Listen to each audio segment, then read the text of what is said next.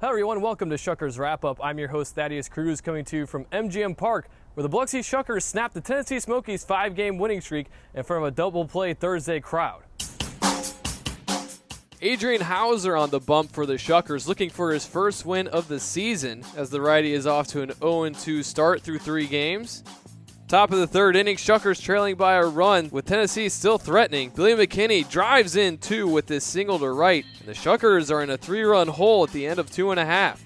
Fourth inning, Shuckers get on the board with an RBI double by Javier Betancourt, and Chris McFarland breaks out the 3-wood, drives it into left for a 3-run blast, his first home run of the season. The Shuckers put up a 4-spot in the fourth to take a 4-3 lead over the Smokies.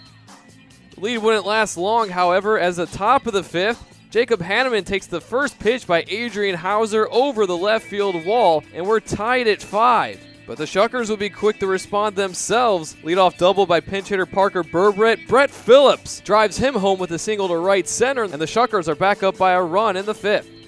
Shuckers add insurance in the 7th with the Smokies responding in the 8th, but that's more than enough cushion for Jaye Chapman. An old reliable strikes out Jamer Candelario swinging to secure the Shuckers' 1-run victory and seals his 9th save in as many chances to start the 2016 season, which also happens to lead all of minor league baseball. The win puts the Shuckers at 10 games above 500 for the second time this season. And for Chris McFarland, the Shuckers' middle infielder now has 4 runs driven in over his last 3 games.